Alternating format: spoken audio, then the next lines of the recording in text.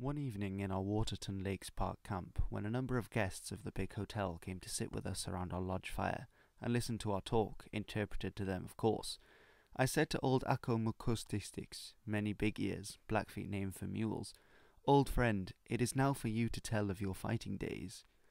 "Tonight, why not something different?" he inquired. "So far, all our talk here has been of war.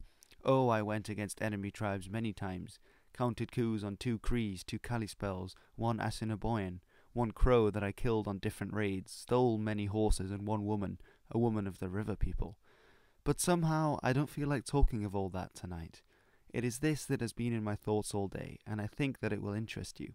Very long ago, before we obtained horses, when we used dogs to draw and to carry our belongings, there came a time when our Kaina tribe made a peace agreement with the Crees. For several winters after that, members of the 2 tribes frequently visited one another, came to their Kaina camp one day, and a number of Cree visitors, and were welcomed in their lodges of their friends. One of the Crees, a big, fine-appearing man, visiting here and there in the camp, saw a very beautiful young woman, and wanted her, although back in the camp of his own people he had 3 women. He began following this young woman about, and at last, getting a chance to speak to her out of hearing of others, he asked her to go with him to his camp, become his woman. That made her very angry. She called him a dog face, and told him to go away and never speak to her again. He laughed, told her that she would become his woman later on. Some days after this, the young woman was out with others, picking berries, when the Cree suddenly ran in among them and seized her, and made her run off with him, threatening to stab her with his big flint knife if she held back. The other woman hurried into camp and told of her seizure by the Cree. Her man was out hunting, she had no near relatives. The visiting Cree said that he was the one who had stolen her was a very dangerous man, for he had a medicine that enabled him to kill people without striking them first. So it was that none attempted to trail the stealer and rescue the woman. The woman's man, Big Elk, did not return from his hunt until the following day, and upon learning that the Cree had stolen his woman, he became very angry. Were all the men of his tribe cowards, that they did not run after the thief and kill him? He asked. Well, he himself was no coward. What if the thief did provide a powerful medicine? He was going right to the Cree camp to take his woman. Yes, there were others who had a powerful medicine. He had one. He would soon learn which was the more powerful of the 2. 2 days later, Big Elk entered the Cree camp, went to the chief of the tribe, and complained of the thief, asked for help in recovering his woman. The chief replied that the man had a medicine so powerful that none dared anger him. "I will see how powerful he is. Which of these is his lodge?" The chief pointed to it. Big Elk went quickly to it, entered, sat down just inside the doorway. On the woman's side of the lodge was his woman. Upon his couch in the rear of the lodge sat the thief. "My woman, I have come for you," said Big Elk. His woman made no reply to that. She was crying. She held out her hands to him, but at once dropped them in her lap when the thief shouted to Big Elk, "You can't have the woman. You go from my lodge at once." "I will go from it with my woman. I have come for her. I shall have her," Big Elk replied. "Never again will she be your woman. She is mine. I shall keep her. And once I tell you this, leave my lodge at once. Return to your people, or you shall die right here. I have a powerful medicine. I shall cause it to kill you, right there where you sit, if you do not do as I say," shouted the Cree. "Try it. I am not afraid of your medicine. Twice now I have told you to leave my lodge. Again I tell you, go, or suffer a terrible death."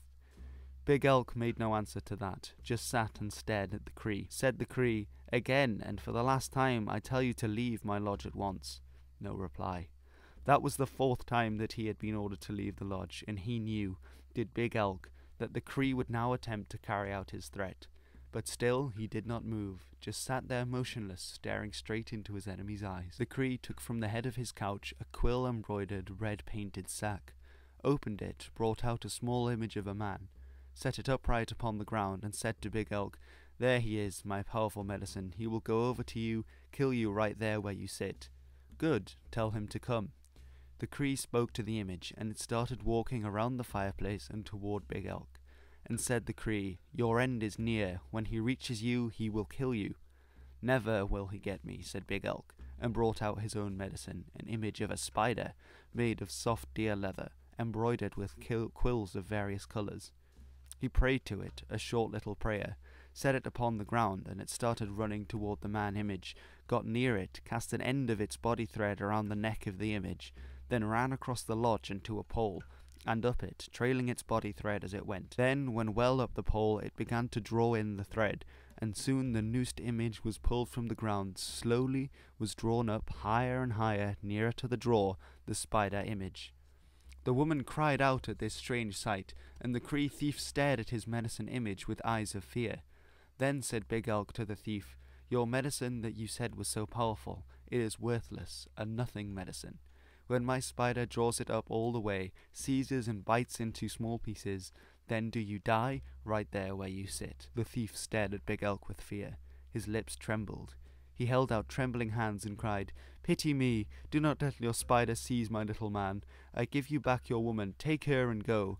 Big Elk made no answer to that. He sat there smiling, singing very softly the song of his spider image. The man image rose higher and higher, twirling this way, that way, and when it was but a little way from the spider image, the Cree thief began to cry, and whimpered to Big Elk, "Do not let your spider draw my man any higher. I give not only your woman, I also give you my weasel skin war shirt, my eagle tail feathered war bonnet, my weapons, all of these that are mine you may like.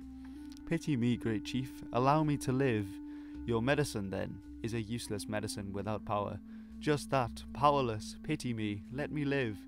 Big Elk laughed, spoke to his spider image, and let the man image drop to the ground. And there it lay, the Cree thief nor his woman paying any attention to it. The spider descended the pole, walked over to Big Elk, and he took it up and put it in his medicine sack, and then said to the Cree, "I want 2 of your dogs with the travois that they draw. Load upon the travois your war clothes and the other things that you gave me, also some food and several good robes. Do this, have your women do it quickly, if you want to live."